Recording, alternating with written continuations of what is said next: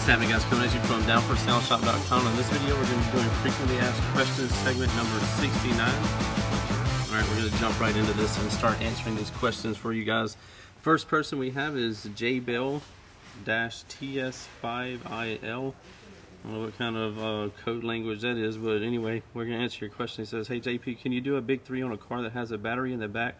What would the length of run limit any power? So basically what I tell people to do in these is you would want to do your own custom big 3, because every one of them is going to be different as far as length. So I've actually told people to use like an amplifier install kit, because it's going to come with your power, your ground. Obviously you wouldn't use the remote wire, but you could probably use that for something else.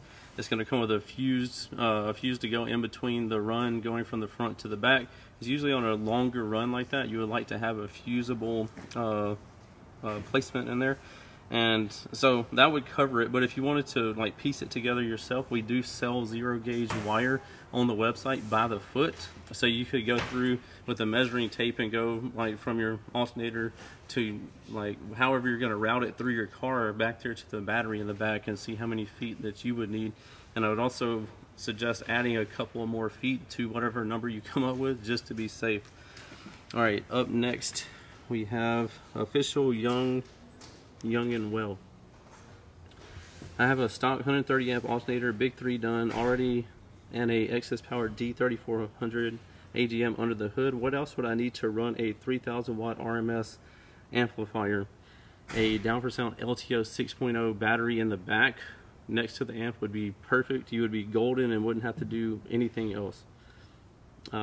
Next person we have is William Smith. What would be the best bang for your buck AGM? People love the excess power D3400 series of batteries. We've sold thousands of these things. So depending on what, and it also depends on what size amplifier you're going to be running. But the D3400 is a very popular AGM battery that people use if you need a little bit more capacity. The next one up from that would be the D3100, which is a Group 31 series battery, and then the big boy up from that one is the D7500.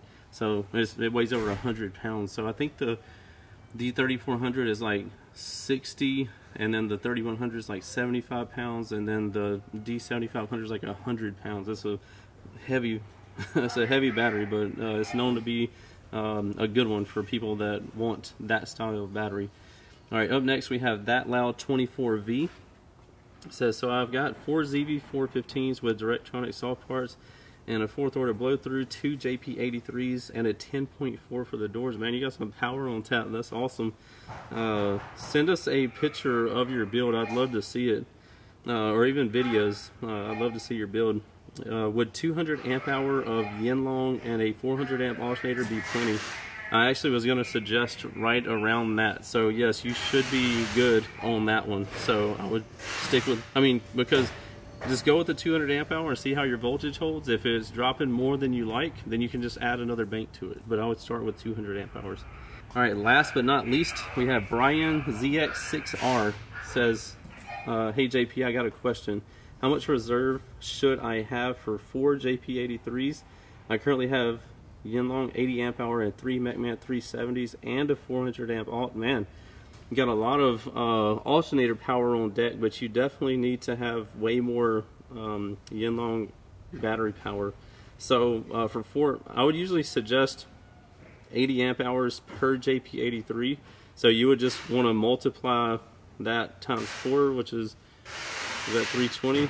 I'm not the best at math, but anyway, we'll just say 320 amp hours.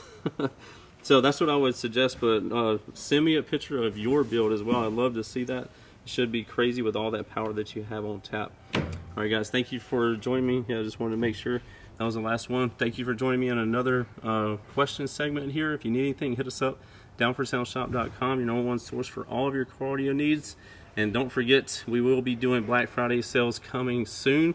So if you're not in a, this is probably going to shoot myself in the foot, but if you're not absolutely dying to get car audio right this second, you can save a couple of bucks by getting it during the Black Friday season.